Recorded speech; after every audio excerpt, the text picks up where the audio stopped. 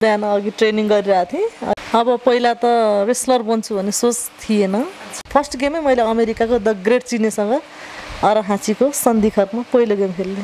First game मैले हारेको थिएँ, second game जितेको थिएँ। एकदमै गरियो दुःख त, सङ्घर्ष नगरी त सफलै हुँदैन। बलात्कार केसहरू पनि बढिरहेको छ होइन। आफ्नो एउटा सेल्फ डिफेन्सको लागि पनि रेस्लिङ सिक्नु आवश्यक छ भन्न चाहन्छु।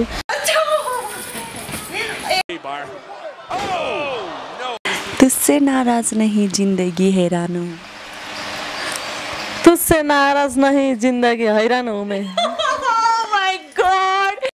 हेलो हाई नमस्कार अनि हार्दिक हार्दिक स्वागत छ तपाईहरुलाई S3K अनलाइन खबरमा। S3K अनलाइन खबरमा आइसकेकी छु म संगम। अनि संगम मात्रै नभनौ, तपाईले हाम्रो हाइलाइटमा पनि देखिसक्नु भयो र आज चाहिँ म यहाँ काठमाडौँको शान्तिनगर स्थित महिला रेस्लरको अफिसमा आएको छु र म सँगसँगै देखिरहनु भएको छ, पुरै चिटिक्कै परेर आउनु भएको छ।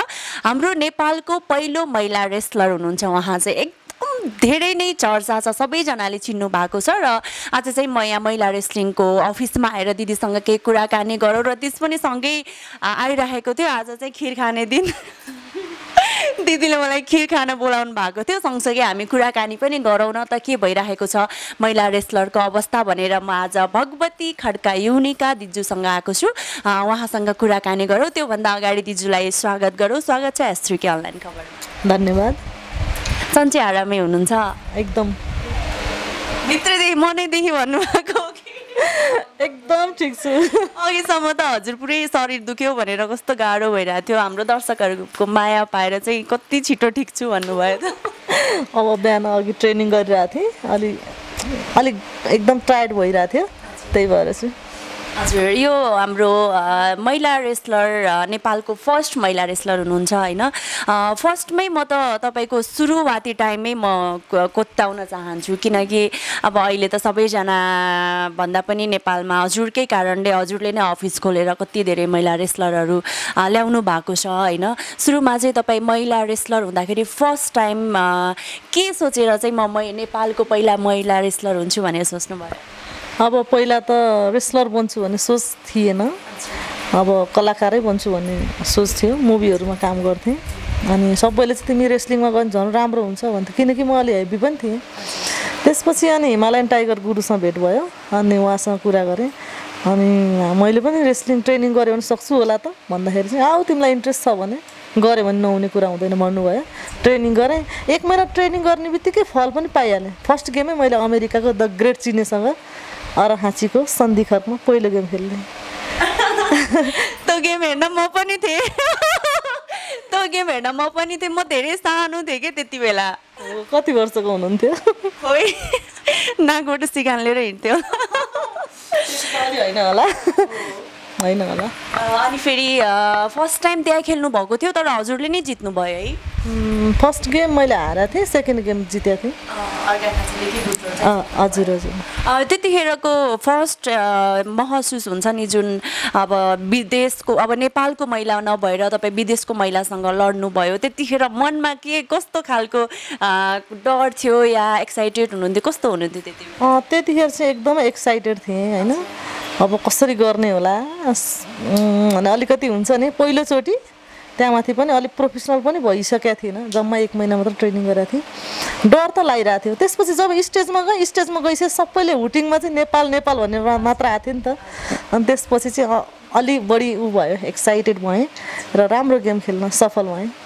यस, पक्कै पनि त्यो गेममा त झन् दिजुको फर्स्ट गेम, फर्स्ट महिला रेस्लर हुँदाखेरि मैले नै हेरेको थिएँ, यति धेरै हुटिङहरू होइन। वाउ, एकदम धेरै नै माया पाउनु भएको थियो र नेपाललाई चिनाउने एउटा यो अवसर पनि हो होइन। अब चाहिँ अबका दिनहरूमा चाहिँ के गर्दै हुनुहुन्छ? यो महिला रेस्लरको कामहरू चाहिँ के भइरहेको छ?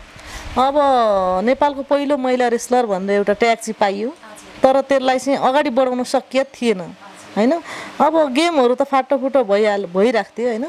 अब नेपालमा चाहिँ प्रोफेसनल ढङ्गले कसरी यसलाई बढाउने भन्ने सोच आयो मलाई। जस्तो युरोपतिर त रेस्लिङ फस्टाएको छ नि त, तर नेपालमा छैन। र अब हामीले चाहिँ हाम्रो जुरेलीजी हुनुहुन्छ, उहाँसँग सल्लाह गरेँ र टिम मिलेर चाहिँ 7 जना टिम मिलेर चाहिँ महिला रेस्लिङ फाउन्डेसन संस्था दर्ता गऱ्यौँ। र हामीलाई एकदमै धेरै गाह्रो भयो त्यतिखेर, फाइनेन्सियल रूपमा पनि एकदमै कमजोर थियौँ हामी। अनि ठाउँको लागि पनि कति धेरै दौड्यो हाम्रो 2 वर्ष टाइम यत्तिकै लस्ट भयो र अहिले चाहिँ नेपाल महिला रेस्लिङ फाउन्डेसन दर्ता भइसकेपछि चाहिँ अब यहाँ अहिले शान्तिनगरमा चाहिँ हामीले बल्ल बल्ल ठाउँ पायौँ र अहिले चाहिँ यहाँ भर्खर सुरु गरिएछ र अबको लक्ष्य भनेको चाहिँ अब चाहिँ हामीले सरकारी जग्गामा पनि कुरा भइरहेछ अनि अब 77 जिल्लामा रेस्लिङ सो गर्ने देश विदेश कार्यक्रम गर्ने र WWE सम्म चाहिँ पुग्ने एउटा लक्ष्य लिएको छ रेस्लिङले पनि त विश्वलाई चिनाउँछ नि भन्ने एउटा सोच बनाइरहेछौँ र अहिले अब मेम्बरहरू बढाइरहेछौँ त्यस्तै भइरहेछ कतिको गाह्रो हुँदो रहेछ हजुरलाई यहाँसम्म आउनको लागि होइन भन्नुभयो 2 वर्ष एकदम धेरै लस्ट पनि भयो अनि जुरेलीसँग भेट्यो हामी 7 जनाको ग्रुप भएर गऱ्यो भन्नुभयो अहिले त प्राय सबैलाई थाहा छ नै भनौँ होइन यसरी दर्शकहरू माझ आउन नेपालमा पनि महिला रेस्लर छन् है नेपालीहरूले पनि हाम्रो देश विदेशमा चिनाउन सक्छौँ यही उद्देश्यले नै गर्नुभएको छ होइन यस्तो यहाँसम्म आउनको लागि चाहिँ कतिको दुःख मेहनत चाहिँ कतिको गर्नु पर्यो हजुरलाई एकदमै गरियो दुःख त सङ्घर्ष नगरी त सफलै हुँदैन धेरै गाह्रो भएको थियो अब दर्ता त भयो होइन यसलाई कसरी मेम्बरहरू बढाउने भनेर सोचियो त्यसपछि हाम्रो बिन्द्रा देवान दिदी हुनुहुन्छ उहाँले धेरै सपोर्ट गर्नुभयो फर्स्टमै उहाँ मेम्बर बनिदिनु भयो त्यस्तै उहाँ लगायत अरू पनि हुनुहुन्छ 8-10 जना अनि बिस्तारै स्टेप बाई स्टेप चाहिँ हामीले थप्दै गयौँ र अझै पनि अगाडि अब आउँछन् अथवा सपोर्ट गर्छन् भन्ने आश गरिरहेछौँ र यसलाई चाहिँ अब कसरी हुन्छ अगाडि बढाउने सोचले नै लागिरहेछ अब सबै कुराहरू सोचे जस्तो त नहुन पनि सक्छ होइन ड्रिमै हाम्रो चाहिँ त्यही नै हो एउटा WWE सम्म चाहिँ पुग्ने एउटा लक्ष्य बोकेका छौँ नेपाललाई चाहिँ विश्व सामु चिनाउने चाहिँ एउटा सपना छ हजुर सपना छ र तपाईँलाई हेल्पहरू चाहिँ कतिको आइरहेको छ अब आफैले मात्रै त हरेक कुरा हुँदैन नि त होइन अब रेस्लरहरूको लागि डाइटदेखि लिएर जिमहरू पनि जानुपर्ने अवस्थाहरू हुन्छ यिनीहरूलाई चाहिँ अब अफिस लिनु पर्यो यो चाहिँ आर्थिक चाहिँ कसरी म्यानेज गर्नु भएको छ अब अहिलेसम्म चाहिँ अब सङ्घ संस्थाबाट अनि सरकारी निकायबाट हामीले केही पनि सहयोग पाएको छैन है भन्न त भनियो होइन कति धाइयो पनि तर भएन त्यसपछि अब साथीहरू मेरो आफ्नो व्यक्तिगत साथीहरूले चाहिँ मलाई सपोर्ट गर्नुभएको छ र उहाँहरूकै साथ सपोर्टले नै यहाँ पुगेको छ र अब बिस्तारो अब चाहिँ गभर्मेन्टले पनि देख्यो नि त यिनीहरूले केही गरेछ भने उहाँहरूले पनि कानमा लगभग पुगिसक्यो होला अब चाहिँ सरकारी निकायबाट पनि केही पर्सेन्ट हल्का केही सपोर्ट भयो भने चाहिँ यसलाई चाहिँ छिटोभन्दा छिटो नै हामीले अगाडि बढाउन सकिन्छ जस्तो लाग्छ तपाईँलाई के लाग्छ सरकारबाट यता गभर्मेन्टहरू कुनै अफिसहरूबाट अब खेलकुद अफिसहरूबाट चाहिँ कतिको सहयोगको लागि अपिल गर्नुभएको छ कि छैन त्यहाँ गएर र कतिको आश चाहिँ छ त्यहाँबाट सहयोग पाउने पहिला त मैले रङ्गशालामा एकचोटि एउटा गेम गर्नु पर्यो भनेको थिएँ त्यहाँ हामीलाई हल पनि दिएन होइन त्यस्तो सहयोग पाइएन कति दुःखको कुरा अर्को कुरा म अमेरिका मलाई उहा भ्याली रेस्लिङले बोलाएको थियो त्यतिखेर ट्रेनिङ गर्न स्पेसल कोर्सको लागि बोलाएको थिएँ त्यतिखेर मैले खेलकुद मन्त्रीज्यूसँग भनेको थिएँ र मलाई चाहिँ सिफारिस गरिदिनु पर्यो भन्दाखेरि चाहिँ उहाँले चाहिँ अब खेलाडीहरू म्याक्सिमम भागिरहेछ भोलि भाग्यो लुक्यो भने हाम्रो बेइज्जत हुन्छ मन्त्रालयको बेइज्जत हुन्छ मेरो बेइज्जत हुन्छ त्यसैले म सिफारिस गर्न सक्दिनँ भन्नुभयो यस्तो कुराहरू हुन्छ अलिक गाह्रो नै छ कस्तो दुःखकै कुरा भनौँ होइन तपाईँ यसरी सरकारसँग झकझकाउन जाँदा पनि आफै गर्छु भन्दा पनि साथ सपोर्ट नपाउँदा चाहिँ एकदमै हामीलाई पनि गाह्रो लागिरहेको छ केही छैन तपाईँहरूको लागि हामी मिडियाबाट हुने सपोर्ट त गर्ने नै छौँ होइन त्यहाँभन्दा त अरू हामी कुनै कुनै हो र होइन सरकारले त गर्न नसक्ने कुरा हामी गर्न सक्दैनौँ त्यही पनि मिडियाबाट र हाम्रो दर्शकहरूको साथ भयो भने चाहिँ हाम्रो महिला रेस्लरहरूले चाहिँ नेपालमा मात्रै नभएर विदेशमा पनि गएर आफ्नो नामलाई चिनाउनु हुनेछ भन्ने आश गर्न चाहेका छौँ र फेरि म अर्को क्वेसन सोध्न चाहेँ हजुरलाई होइन एकदम म यहाँ फर्स्ट टाइम हेर्न आएको थिएँ क्या हजुरहरूको रेस्लिङ होइन यस्तो धेरै डर लाग्यो नि मलाई पुरै यो बडीको त्यो शरीरको त्यो काँडा नै उम्रिरहेको छ कि तपाईँहरू यता लछार्नु भएको छ उता लछार्नु भएको छ होइन कस्तो हुन्छ अब अस्ति भर्खर पनि जुरेलीको ती अब मुखबाटै ब्लड आयो होइन यस्तो कुरा चाहिँ कतिको गाह्रो हुन्छ एकदम धेरै नै गाह्रो हुन्छ कि मतलब पछि आएर के हेल्थमा पनि त के समस्याहरू हुनसक्छ नि त किनकि यता पछाडिया छ उता पछाडिया छ यो हानेछ त्यो हानेछ गर्दा हेल्थलाई चाहिँ कतिको असर गर्छ यसले चाहिँ अब त्यसको लागि चाहिँ खासै असर हुँदैन। त्यसको लागि चाहिँ हामीले चाहिँ अब नियमित व्यायाम सन्तुलित भोजनको आवश्यकता पर्छ। त्यो चाहिँ व्यायाम गर्ने सन्तुलित भोजन टाइममा खाने त्यो भयो भने र नियमित व्यायाम गरियो भने चाहिँ त्यस्तो गाह्रो हुँदैन। र मेन त रेस्लिङ अब टेक्निकल गेम हो होइन, त्यो टेक्निक सिक्नु पर्यो, सिकेपछि मात्र पर्फेक्ट हुन्छ नि होइन र त्यस्तो खासै गाह्रो हुँदैन। कहिलेकाहीँ चाहिँ अब बाई मिस्टेक चोटपटक पनि लाग्न सक्छ। ओके, अब एक्सिडेन्ट भनेको त जति बेला जुनै ठाउँमा पनि हुन्छ। म पनि क्लियर भएँ, हाम्रो दर्शकहरू पनि क्लियर हुनु होला। यदि कोही महिला रेस्लरहरू आउन चाहनुहुन्छ भने चाहिँ आउँदा पनि भयो होइन, किनकि म पनि एकदम धेरै नै डर लाग्ने होइन, त्यो लडेको देखेर चाहिँ अहिले पनि डर लाग्थ्यो क्या।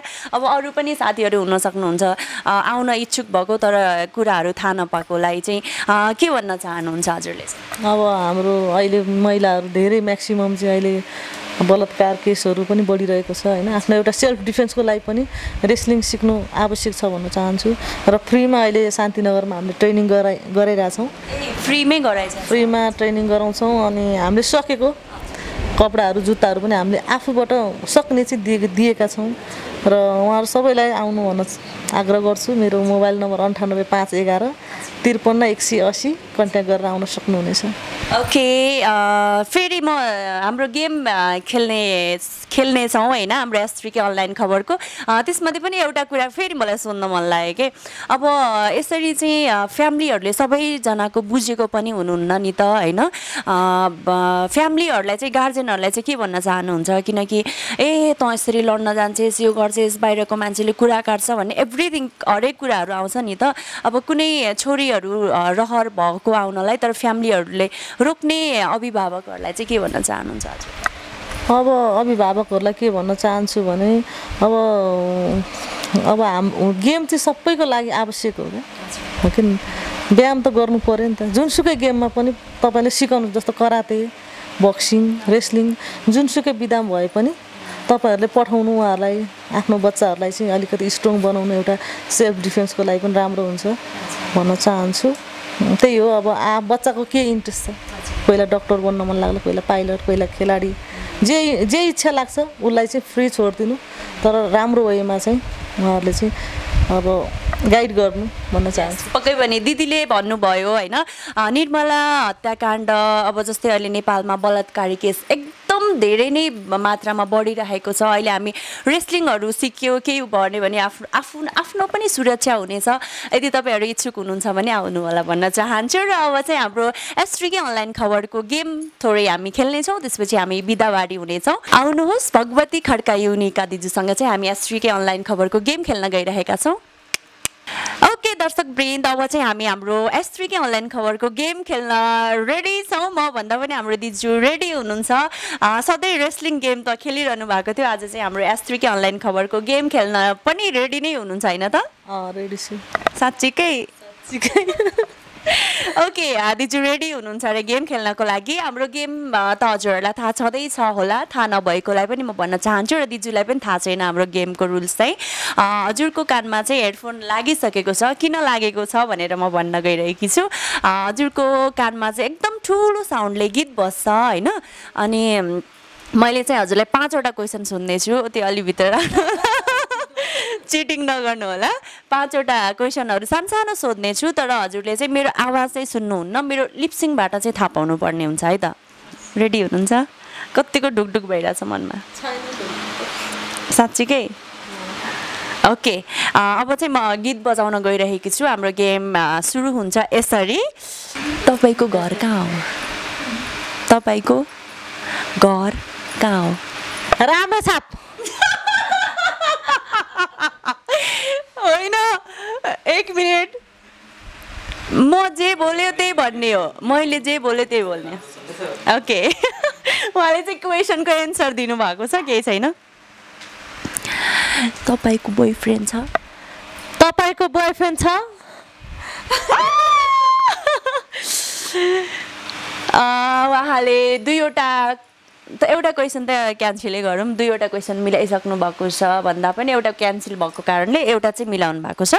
अर्को चाहिँ भन्छु है, कहिले बे गर्ने हो तपाईँले? कहिले बे गर्ने हो तपाईँले? कहिले बे गर्नुहुन्छ तपाईँ? गीत त बजिरहेछ नि ओके केही नसुने जस्तो ओके दुईवटा क्वेसन मिलाइसक्नु भएको छ लिपसिङमा चाहिँ यस्तै ध्यान दिइरहनु भएको छ ओके म अर्को सोध्दैछु तपाईँको बोयफ्रेन्डको नाम के हो तपाईँको बोयफ्रेन्डको नाम के हो अब अर्को क्वेसन सोध्दैछु दुईवटा मिलाइसक्नु भएको छ नेपालको झन्डामा कतिवटा चिन्ह हुन्छ भन्नु नेपालको झन्डामा कतिवटा चिन्ह हुन्छ नेपालको झन्डामा कतिवटा कलर हुन्छ थोरै मिलेको छ थोरै मिलो नेपालको झन्डामा कतिवटा चिन्ह हुन्छ बुझेन नेपालको झन्डामा खानै लागिसक्नु नेपालको झन्डामा कतिवटा कलर हुन्छ नेपालको झन्डामा कतिवटा कलर हुन्छ मिलिसकेको छ तीनवटा मिलाइसक्नु भएको छ उहाँले म अर्को क्वेसन सोध्दैछु हजुरलाई है अर्को रेस्लिङ खेल्दा गाह्रो हुन्छ बुझेन रेस्लिङ खेल्दा गाह्रो हुन्छ कराते खेल्दा गाह्रो हुन्छ होइन रेस्लिङ खेल्दा गाह्रो हुन्छ कराते खेल्दा गाह्रो हुन्छ रेस्लिङ खेल्दा गाह्रो हुन्छ कराते खेल्दा गाह्रो हुन्छ रेस्लिङ खेल्दा गाह्रो हुन्छ रेस्लिङ खेल्दा गाह्रो हुन्छ ओके यो चाहिँ क्यान्सल गर्न गइरहेको छु उताबाट भनिरहनु भएको छ रेस्लिङ भयो म कराते जस्तो लाग्यो ओके तीनवटा चारवटा मिलाइसक्नु भएको छ तिम्रो मायाले बाँधेर राखेको गायिका को हो तिम्रो मायाले बाँधेर राखेको गायिका को हो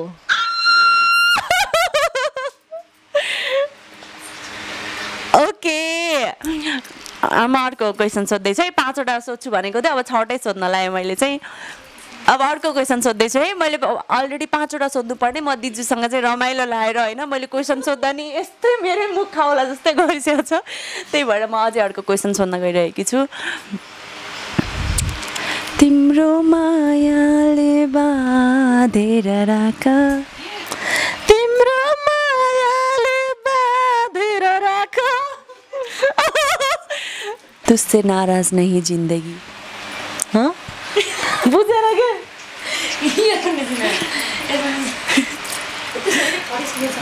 धेरै लामो सुन्न मिल्दैन ओके ल तुझसे नाराज नहीं जिंदगी हैरान हूँ तुझसे नाराज नहीं जिंदगी हैरान हूँ मैं माय गॉड म तपाईँसँग सकिन माते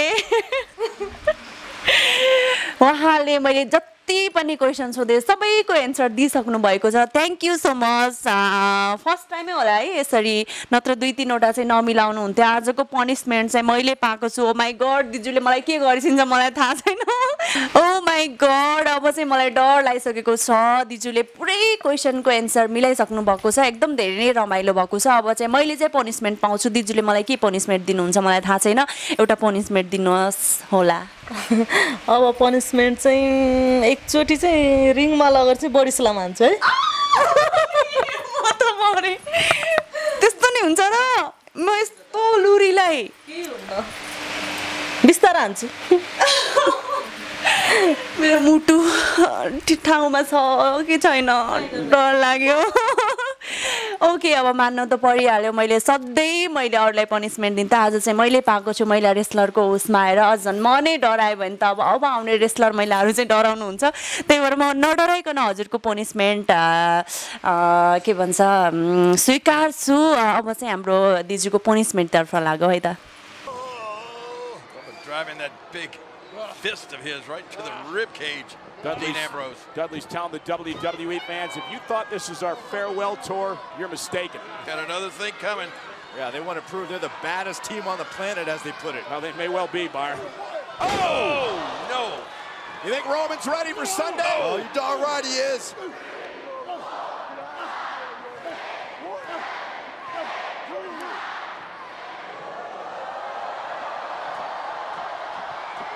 One for good measure. the Dudley's only hope is to get the tables. This is how you. Oh my God म त यस्तो डर लागिरहेको थियो तर आजबाट चाहिँ म पनि रेस्लिङ नै खेल्न आउँ कि म पनि रेस्लर बनाउँ कि जस्तै भइसक्यो आजबाट चाहिँ म एकदम धेरै आँटिली दरिली भइसकेको छु एकदम धेरै नै रमाइलो भयो थ्याङ्क यू सो मच आजको हाम्रो प्रोग्राम कस्तो लाग्यो जस्ताको तस्तै सल्लाह सुझाव दिन नभुल्नु होला र अब चाहिँ हामी अन्त्यमा चाहिँ हाम्रो S3K अनलाइन खबर हेरेर बस्नुभएको दर्शकहरूलाई के भन्न चाहनुहुन्छ सर्वप्रथम त S3K अनलाइन टिभी हेरेर बस्नुभएका सम्पूर्ण दर्शकहरूलाई चाहिँ पहिला नै यो S3K लाई चाहिँ लाइक कमेन्ट अनि सब्स्क्राइब गरिदिनु अनुरोध गर्दछु र हामीलाई चाहिँ एकदम धेरै सपोर्ट गरिदिनु अनुरोध गर्दछु र तपाईहरुकै साथ सपोर्टले नै हामी यहाँ पुगेका छौं अहिलेसम्म WWE मा पनि त्यति धेरै भएको छैन तर हाम्रो महिला रेस्लिङ फाउन्डेसनको अहिले गरेको गेम यो हाम्रो के भिरकुटी मण्डपमा गरेको गेम हाम्रो जुरेली जी अनि भगवती दुई जनाको भ्युवर चाहिँ अहिले 40 लाख भन्दा बढी पुगेको छ हैन यसरी नै अब तपाईहरुले माया गर्दिनु भएको छ नेपालमा अहिले चाहिँ कुनै कसैको रेस्लिङमा अरु केटाहरुकोमा अथवा कसैको पनि WWE मा पनि त्यति धेरै छैन हैन त्यति भाइरल भएको छ र अझै पनि तपाईहरुको साथ सपोर्टले हामीलाई अगाडि बढ्ने एउटा हौसला दिनु हुन अनुरोध गर्दछु र महिलाहरुलाई कतिपय इन्ट्रेस्टिङ हुनुहुन्छ भने प्लिज हामीलाई कन्ट्याक्ट गर्नु हुन अनुरोध गर्दछु शान्तिनगरमा छ हाम्रो महिला रेस्लिङ फाउन्डेसन हामी फ्रीमा ट्रेनिङ दिन्छौं र खाने बस्ने पनि आफूलेबाट केही सपोर्ट हल्का भए पनि सपोर्ट गर्छौं र त्यही हो थ्याङ्क यू भेरी मच हजुरको यो अमूल्य टाइमलाई हामीलाई दिएर साथ दिनुभयो त्यसको लागि फेरि पनि धन्यवाद दिन चाहन्छु र मेरो दर्शकहरूलाई पनि फेरि पनि धन्यवाद हाम्रो S3K online खबरलाई like comment share र सब्स्क्राइब गर्न नभुल्नु होला र अब आउँदा दिनहरुमा हामीले कस्ता खालका प्रोग्राम लिएर आउँदा चाहिँ तपाईहरुले माया गर्नुहुन्छ त त्यो पनि हामीलाई कमेन्टमा लेख्नु होला भन्दै हाम्रो यो भिडियोलाई चाहिँ शेयर गर्नु होला है कहिले पनि शेयर गर्नु होला भनेको थिएन आज चाहिँ मेरो पनि आत्मशक्ति बढेको छ म पनि एकदम खुसी लाग्यो मैले पनि केही थोरै जान्न पाएको छु भन्दै भगवती दिन्छु अनि म सँगै बिदा हुन्छौ नमस्ते बाइ बाइ